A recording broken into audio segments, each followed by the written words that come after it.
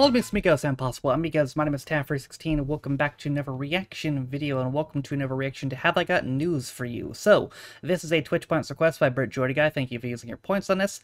So back in October, I watched the episode that was Angus Deaton's last ever hosting the show. This is the episode right before that. Series 24, Episode 1. The last episode I reacted to was more of a normal one. Not at all a drama one, but I mean, the drama ones are the ones that draw, let's be honest. It's fun to break up the it was fun to break up the monotony with a normal one, but you know, ultimately the drama episodes, I'm sure, are what makes for the best reactions.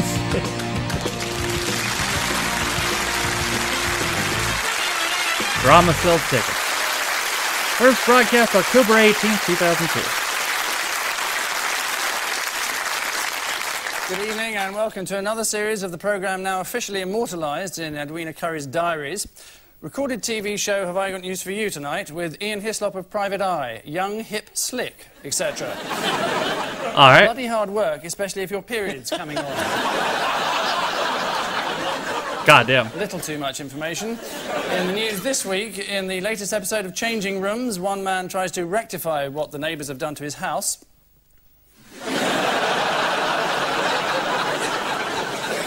At his new open prison in Suffolk, police revealed the new arrangements under which Jeffrey Archer will be allowed out on day release. And the ladies at the Huntington Conservative Club prepare for a visit by John Major.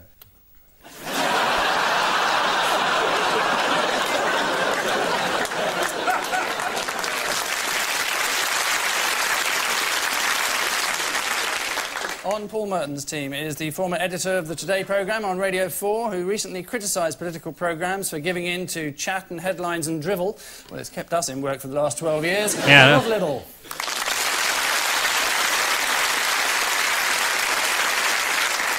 And with Ian Hislop tonight, the wife of former Government Minister Neil Hamilton, who recently said, contrary to popular belief, we actually turn down a lot of offers because they are unsuitable. Christine Hamilton.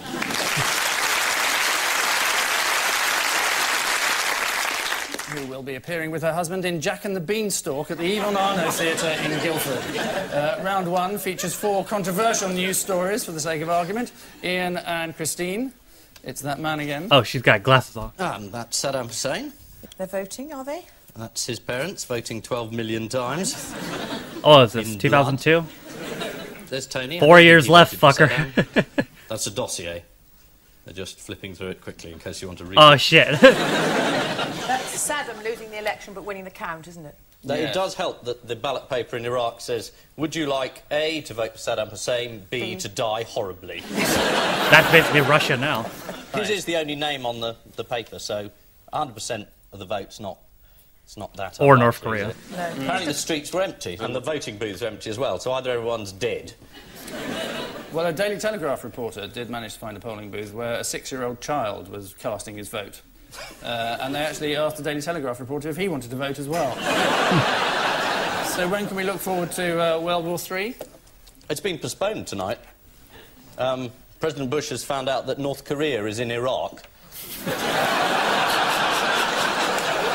Yeah. How many of our country are in favour of it? Not last 40%, is it? You Oh, get- no, Well, not as we know it. 40%. I should think 30. It's not a guessing game. Well, as you know, Ian, I don't read the newspapers. Oh, right, that may be a bit of a drawback, you might find.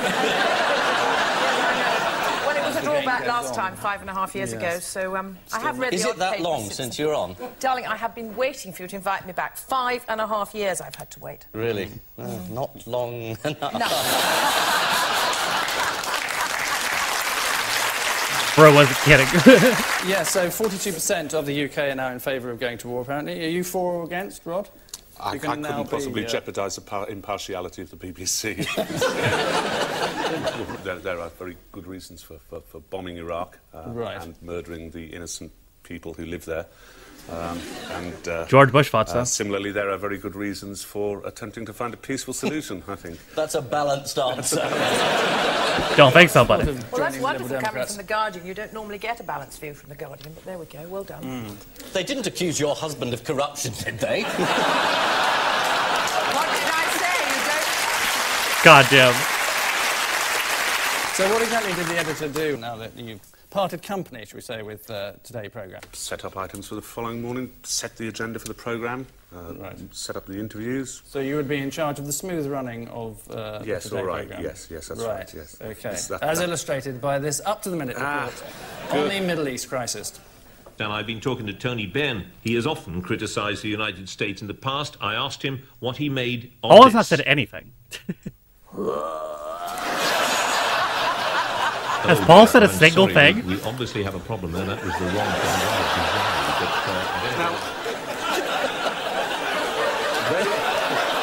thing. They were actually Mongolian people singing through their throats. I've seen that. That explains it all, yes. By some mischance, we pressed The wrong button. All right, yeah. Tony Benn afterwards said it was a conspiracy, and actually wrote to the BBC saying that he believed that it was a deliberate attempt to make him look stupid. This is Saddam Hussein's landslide election victory in which he won 100% of the votes. At a press conference, Tony Blair reiterated his support for America's war against terrorists, saying they will strike anywhere, they don't care how many they kill. To which George Bush replied, damn right we don't. Paul and Rod, it's this man again. Oh, you all right? Oh, yes, this is There we go. wonderful Jeffrey Archer. There he is. Oh, Oh, somebody's hissing. You can't help but laugh, can you? boink. He's guilty. Read my lips. He's guilty. He went to prison and he found that it meant being locked in. And bars. And bars. It's full of convicts. Transfer him to the open-air prison this week. Next week, put him back to Lincoln. So he's been an administrative error. I think Paul should be the governor. Yeah, I'll be the governor. I'll be the governor. Where do I apply to be the governor? The last governor, Jeffrey Archer, was caught breaking his leave arrangement. The governor said, well, he promised me that he wouldn't break his arrangement. You think he was in for perjury?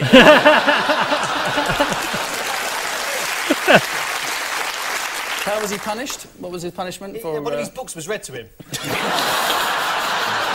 Damn. He's banged up in prison. You're banged up in prison. It's awful.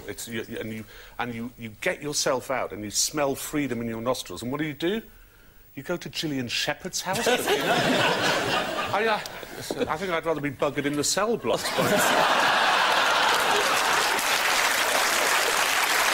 And that's what you're into. Christine, have you ever been to Gillian Shepherd's party? No, I've never been to Gillian Shepherd's. Just for the record, we've never been to Jeffrey Archer's shepherd's pie and champagne parties either, because he's not one of my favourite people, never has been. Why didn't you like him?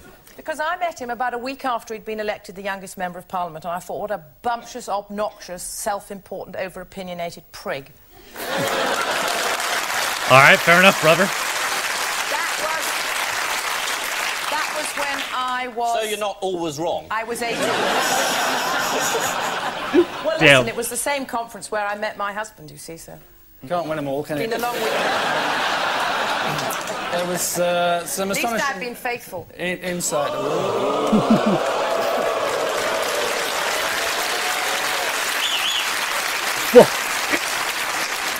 You've unleashed the nuclear deterrent earlier.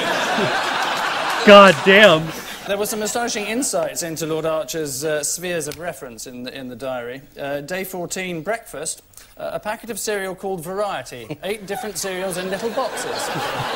I start off with something called Cocoa Puffs. Those are fire.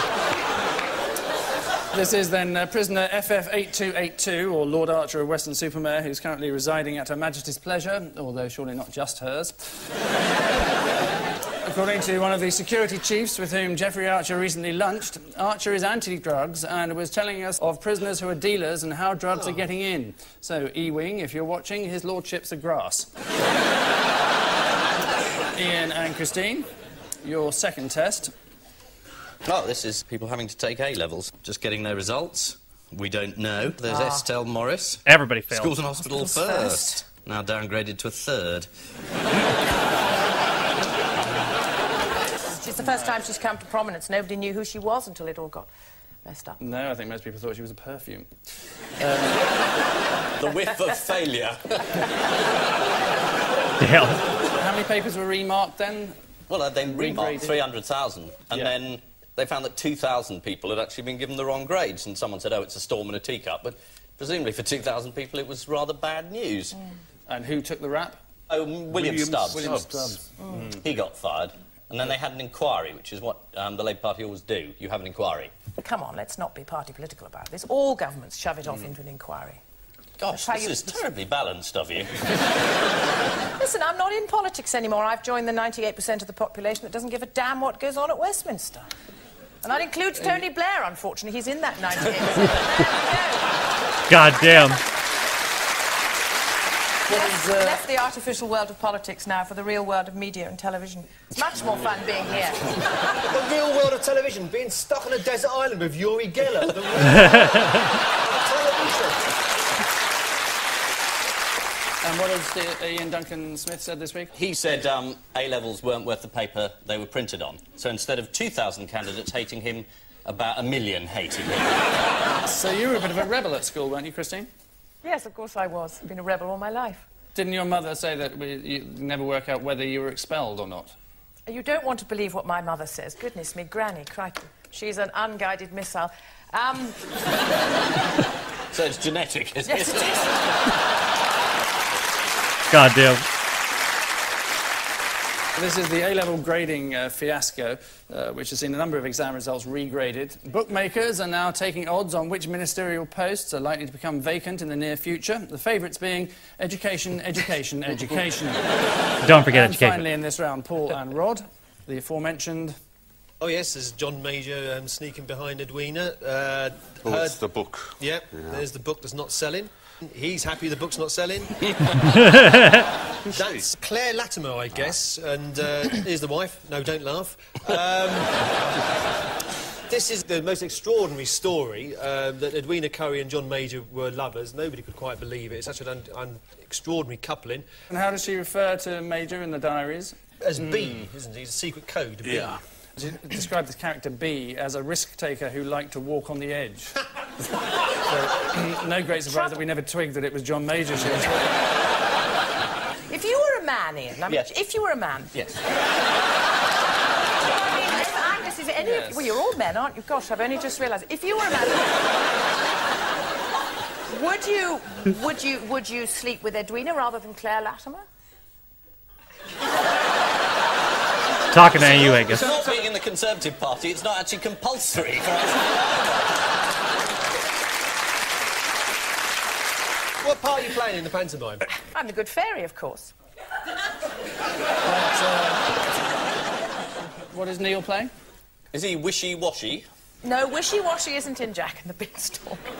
He's not playing the Beanstalk. He's the King of Merrydale. King of Merrydale. Right. Is that an elected post? We were talking about, yes, the shock revelation about John Major doing something interesting. The revelations have forced people to reassess John Major's years in office. One former colleague told the Sunday Mirror, "None of us could understand why John kept blocking Edwina's peerage." Well, I've heard some euphemisms in my time. Yeah, that's the way of putting it. So at the end of that round, the score is as level as Baghdad For all. by Christmas, being as it is for all.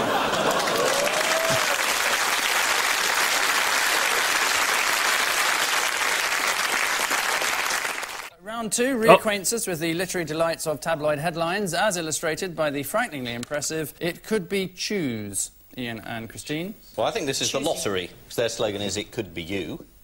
It has been me. I won the lottery recently. Really? Not the big million one, but oh yeah, I won a tidy sum. How much? Fortunately, I bought the ticket, because as I'm married to a bankrupt, if he'd bought the ticket and won, the money would have ended up with the Egyptian grocer, but I bought the ticket. Oh, well, that's all right then. Yeah, that's all right It's a then. very tidy sum. Done sight more than you get paid to be on this programme. Well, they pay what people are worth. Oh, that's a good comeback. Could be choose. People are annoyed with the lottery because they keep giving it to projects that the Daily Mail says aren't suitable. So the new idea is, on your lottery ticket it will say, would you like to give money to really good causes or boo illegal immigrants? Will Dying they say, kiddies or horrid people? what did they actually suggest that their readers do? Well, just stop buying the tickets, Bert. Well, worse than that, they printed the office address of Lady Britain, who's the chairwoman of the community fund, and urged readers to vent their justified anger, as a result of which she received death threats and excrement in the post. Well, Charming. that's Well, quickly. not, actually, no. No. No. You're misunderstanding. Quite unpleasant. I don't want to harp on this, but somebody basically has a crap in an envelope and then posts it. Do they take it to the post office to have it weighed? Yeah, that's your point. Is this really because people don't like the charities, or is it just because they don't want to buy lottery tickets I think people anymore? have realised the chances of winning it are minute. Finally, the pennies dropped. Well, you won. Yeah. Well, that's true, yes, I did. How much? I'm not going to tell you. This is the row then over lottery handouts after it emerged that some lottery money is going to groups campaigning for asylum seekers. Lady Britain, the head of the Lotteries Community Fund, received death threats and excrement in the post after the Daily Mail helpfully printed her official address. And if you think that it was a bad idea to publish her official address, then why not write to Paul Dacre, editor, the Daily Mail, 2 Derry Street, London. Oi. Paul and Rod, your roundabout clue. Lights, camera, Croydon. Yes, this is a very funny story. I'd love to hear It it. wants to make itself the film centre of Europe, the film capital of Europe, and they've issued this sort of booklet that says, bits of Croydon look like Los Angeles. If you're setting a thrill in Los Angeles, film it in Croydon. We have fields, skyscrapers, traffic lights, dogs. Come to Croydon and Homeless film people. in Croydon. Why does Croydon have a film commission? What's the point? Rambo 3 was filmed in Croydon. The third Rambo? Are there any pictures that prove that Croydon looks like Los Angeles? let's have a look. Interestingly, Must none be. whatsoever, no. Oh. But it does claim that it can look like New York because 50 buildings in Croydon have over 16 stories. Right. Right. It can look like London. Who'd have thought? Adaptable. Prague because it has the same trams in Croydon. Yes, although the trams in Prague don't have Streatham written on the front. This is the launch of the Croydon Film Commission, who are promoting the South London suburb as a I wonder how that cost-effective went. yet glamorous film location. The head of the new Croydon Film Commission, Hugh West, declared bits of Croydon could easily pass for New York, especially when shot from street level. That's Hugh West, who's the exact double of Brad Pitt, as long as you only look at his shoes. Which urban sprawl means at this particular junction, well, both sides seem equally unaware of the concept of leading, level as they are on 6.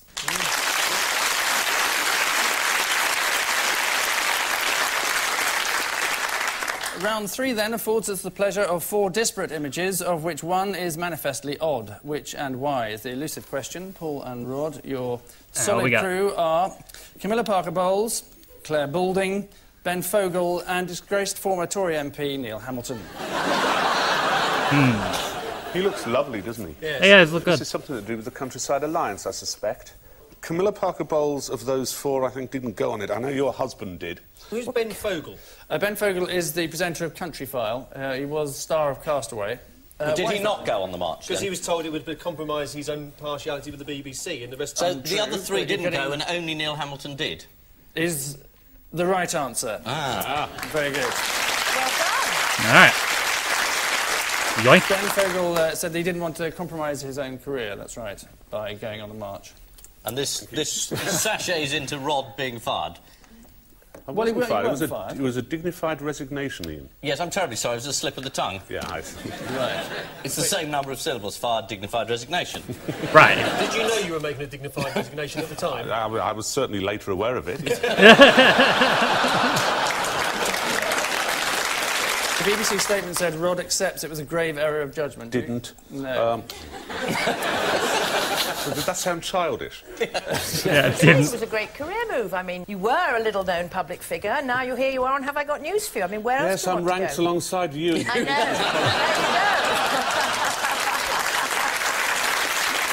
go. So you wrote about the Countryside Come on, Alliance this is more fun than March, today.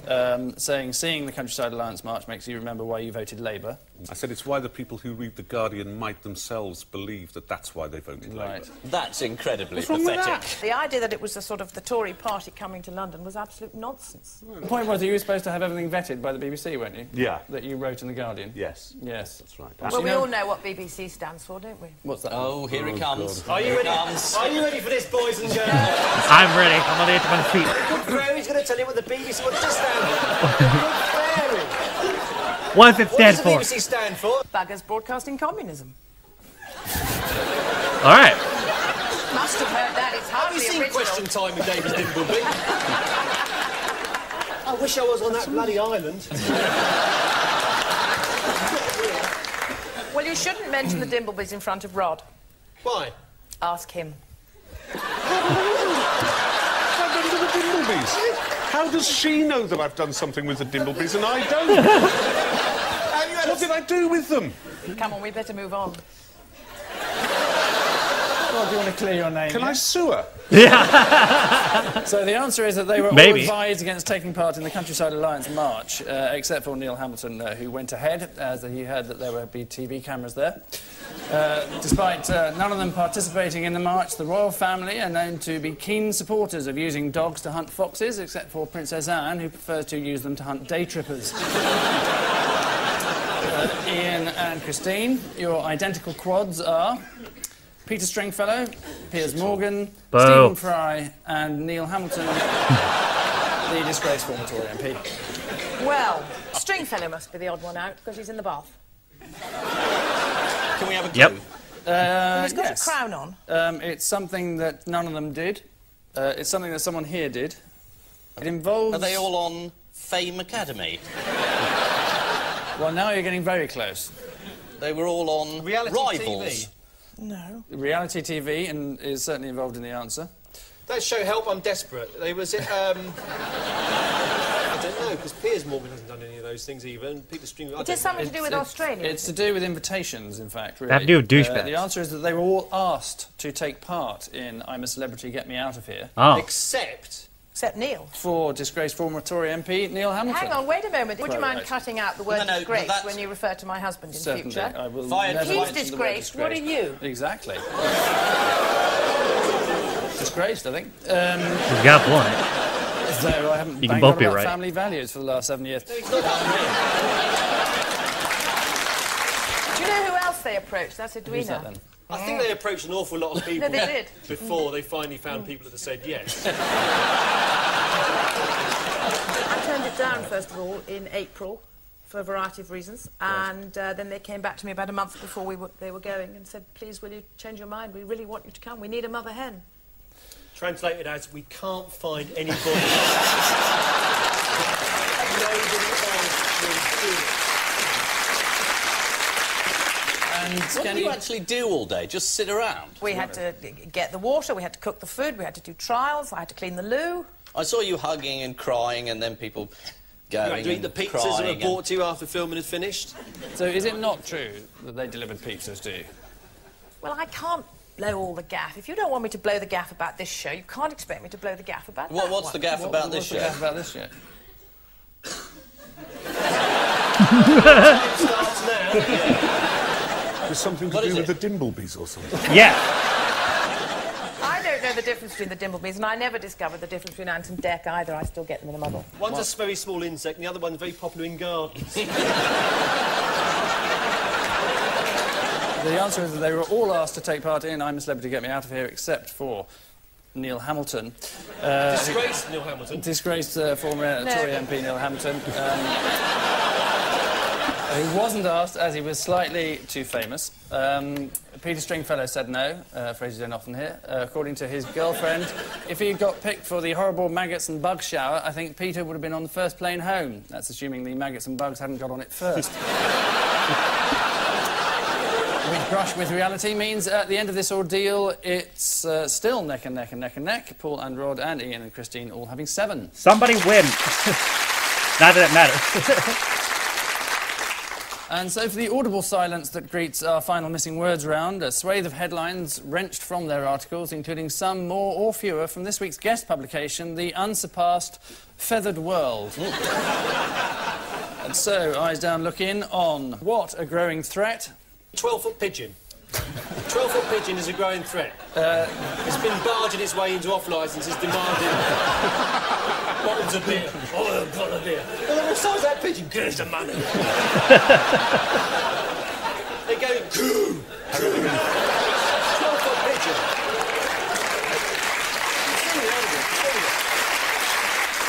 Well, you can have 1 point as it includes the word pigeon. Yeah. Pigeon fancier's lung is the answer. This is... Fair, whatever. This is a condition pigeon fanciers suffer from, defined as an allergic reaction to pigeons. They shouldn't be smoking them. You get this pigeon coming, you saw nobody's looking.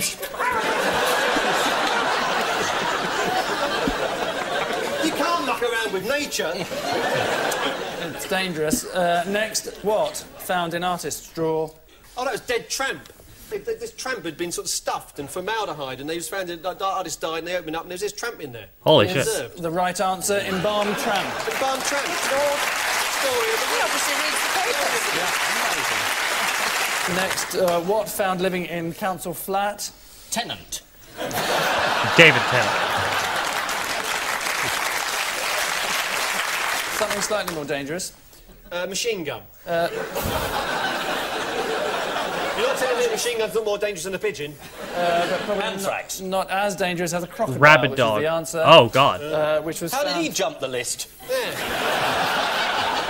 Bloody crocodiles coming over here, get all the council flats.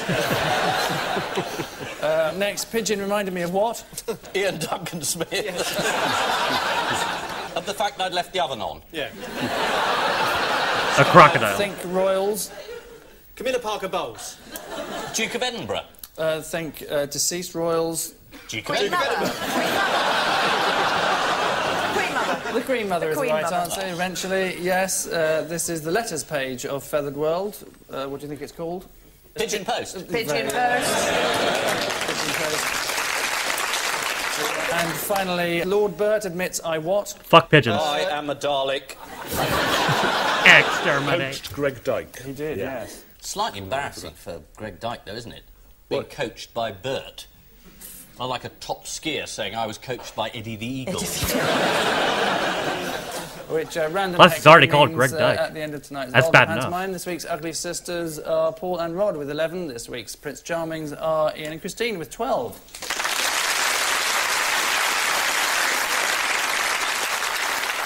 Oh, they cut Paul's So mic. a night at a local curry house to our winners, a night at Edwina Curry's house to our losers. But before we ask for the bill, the After Eight Mint that is our caption competition. Activities marginally preferable to an evening at home with Christine Hamilton, I would have thought. It's the end of the programme, let me go. God damn. You've never had and are never likely to have an evening at home with Christine Hamilton.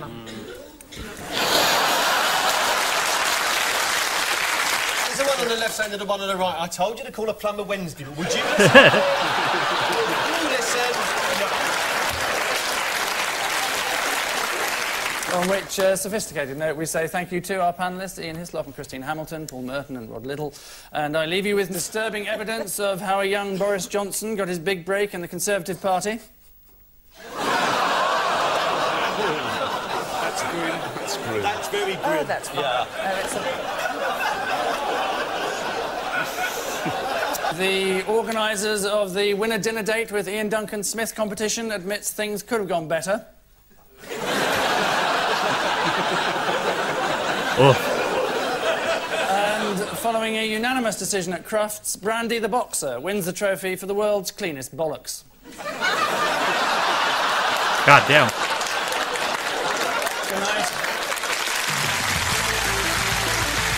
Oh. So I was given some background beforehand. First of all, Rod Little, who's the other guy, just reading up on him just seems like a massive cunt. He's got a controversies page fucking on his Wikipedia page, 10 paragraphs long, and was apparently once arrested for hitting his pregnant girlfriend. So, yeah, it tells you a lot about the person he is. Christine Hamilton, so, I mean, you know, the stuff with her and her husband was, you know, went through pretty much a lot of that. The info I knew going into this was, basically this seemed to be the episode where Paul and Ian realized that Angus had to go, because despite her and her husband's recent controversies, Angus still had no moral high ground.